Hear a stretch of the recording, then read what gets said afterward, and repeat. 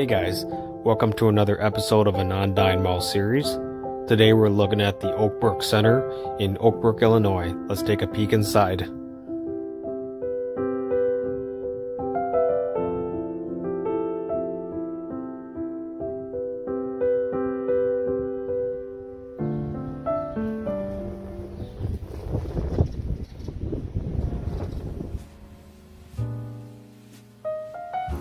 Oakbrook Center is a large outdoor shopping mall located in the Oakbrook, Illinois area off of Interstate 88. The mall opened in 1962 and is the second largest mall by leasable area in Illinois, only surpassed by Woodfield Mall. Current anchor stores are Macy's, Neiman Marcus, and Nordstrom. The mall currently can hold 5 department stores, but unfortunately 2 are vacant.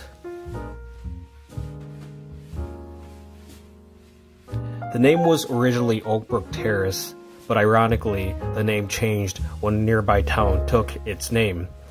When the mall opened in 1962, they had Sears and Marshall Fields as its primary anchors. A major landmark of the shopping complex was a 1964 edition of a single-screen movie theater operated by Balaban and Katz Corporation. After 33 years of operation, in 1987 the single-screen theater was split into the 4 screens as it is now and renamed AMC Oakbrook Center 4. It closed in 2001 and then reopened in 2018.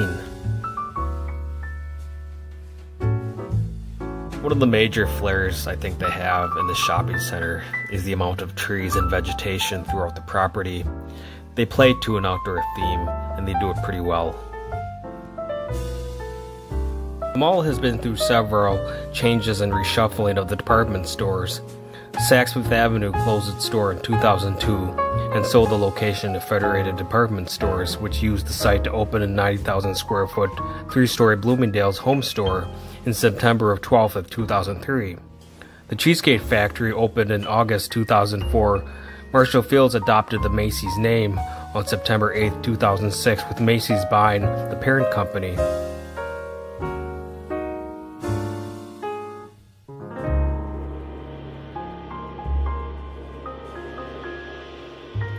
Here we're going through the most recent large expansion of the mall. When the mall opened in 1962, the area was just on the outer fringes of the Western Metro. The mall was not considered high-end as it is now, as it catered to a wider demographic with Sears and a Jewel food store. 10 years later, after opening, Oakbrook Center began its transformation with an upscale destination-type environment into the whole Chicago area, even despite the nearby Yorktown Center with 100 stores in 1968.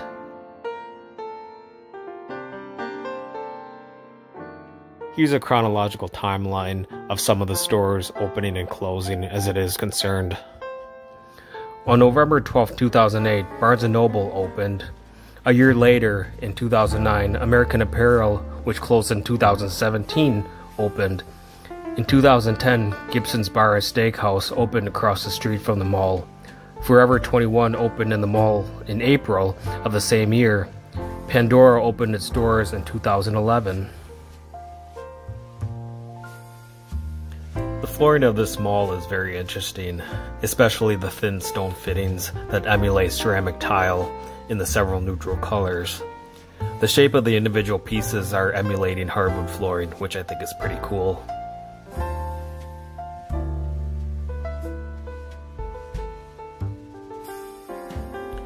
In 2018 and 2019 marked several other department store changes. At the beginning of 2018, it was announced that Lord & Taylor would be closing permanently in the beginning of 2019. Also in 2018, AMC Theaters opened a new 12-screen cinema in a remodeled section of the Nordstrom wing. This remodeling included a new food hall named as the District.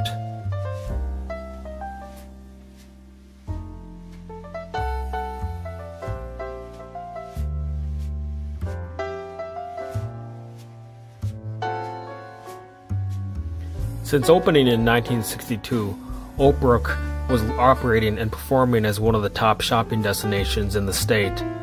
but operating largely the same since opening its largest expansion in 1991.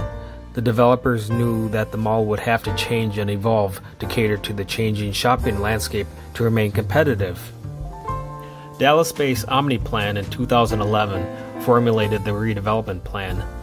The plan included a 3-story parking garage, a 12-screen AMC cinema as mentioned before, the centralized district food hall, and the large central water feature called the Crystal Fountains, a spiral-shaped water feature operating all year round.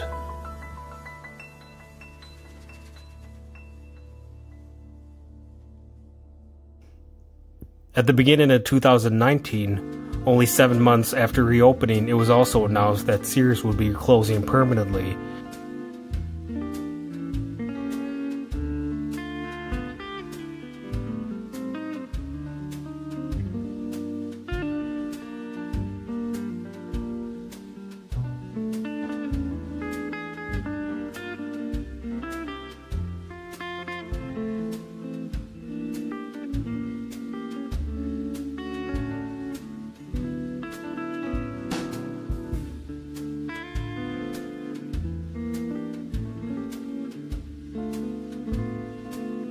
Despite the competition of other malls in the area like Yorktown and Chicago Premium Outlets in Aurora, the future of this mall remains bright. Over the 40 or so years of existence, it has brought itself out of the brink and survived many times over. The location is ideal along the I-88 corridor in a very successful commercial district. The high-end retailers and the clientele to suit make it ideal to remain healthy for many years to come. Along with the recent redevelopment to make it relevant, I see this continuing to mold and adjust to other future mall trends in the future.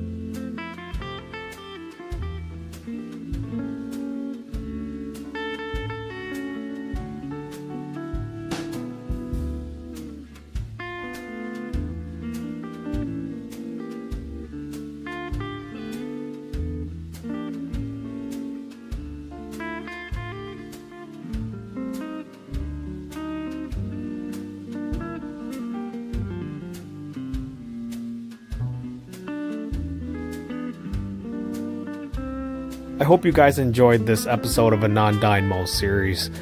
If you have any other questions or requests, let me know, and please stay tuned for the next episode. Thanks, guys.